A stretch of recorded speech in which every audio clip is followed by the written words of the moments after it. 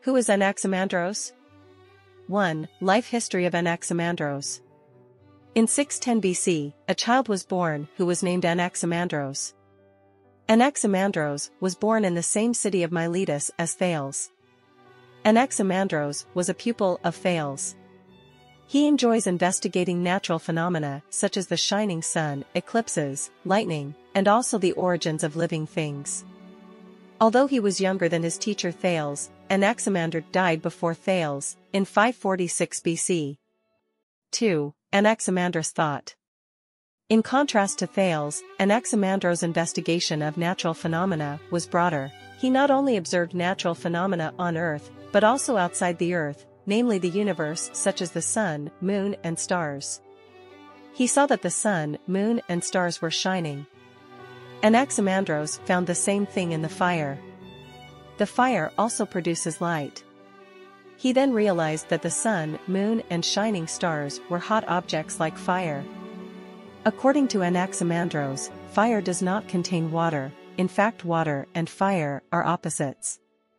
This means that Thales' principle about water being the source of everything is not true. Furthermore, Anaximandros observed many opposites in everyday life such as solid and liquid, day and night, heat and cold. Starting from this phenomenon, Anaximandros concluded that the basis of everything is infinite resistance. This unlimited is called tuapeiron.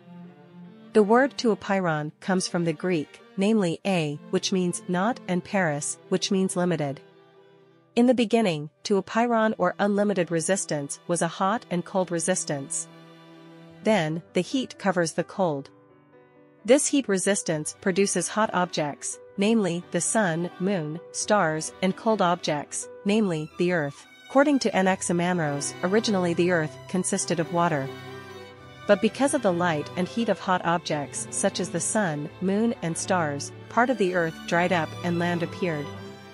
According to Anaximandros, living creatures came from water on earth. The first living creature to climb onto land was not a human, because the baby was weak and needed the help of another human.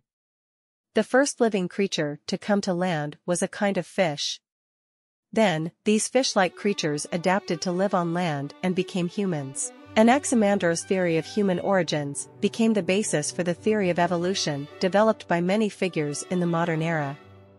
Anaximandros can also be said to be the pioneer of the theory of evolution.